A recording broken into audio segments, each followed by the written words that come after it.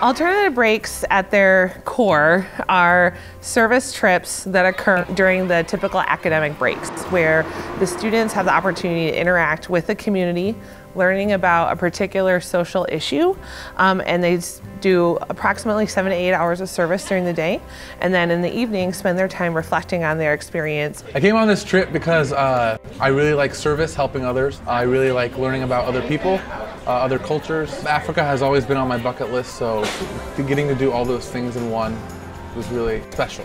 A thing for me is putting a smile on their face for that day and giving them attention that they wouldn't have gotten otherwise. So all of these places pretty much have around 100 kids, so there's no way that the owners, no matter how good they are, or the staff there, can give every single child the attention that they need. So I like the fact that we're giving them that, even if it only is for a little while and only temporary. We know we're not going to change the world.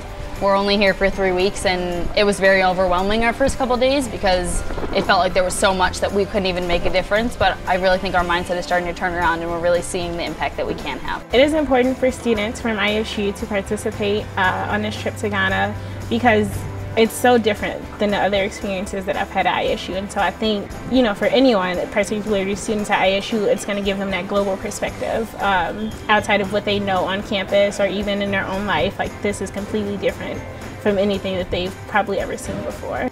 By not having alternative breaks, I think students lose the opportunity to think outside the box and think outside of their bubble, because it's easy to stick around your community. You know, there's so many things that an alternative break exposes you to, whether that's a new community or just challenging yourself to think and reflect, because many people do service, and alternative breaks really challenges you to think about that and think about the social injustices that occur in the world that you might not ever be exposed to. I've learned that in America we have a lot of privileges and we don't appreciate what we have.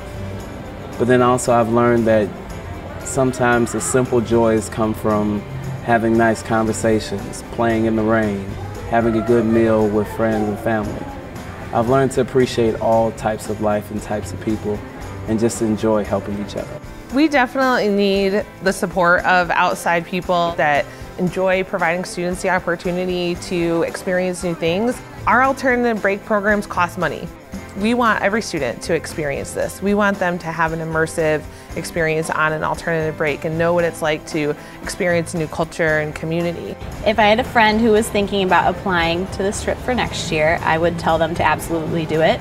We've only been here for 3 days and I feel like I've already been impacted and made an impact at the same time. It's amazing and the best learning experience I've had so far in my entire life.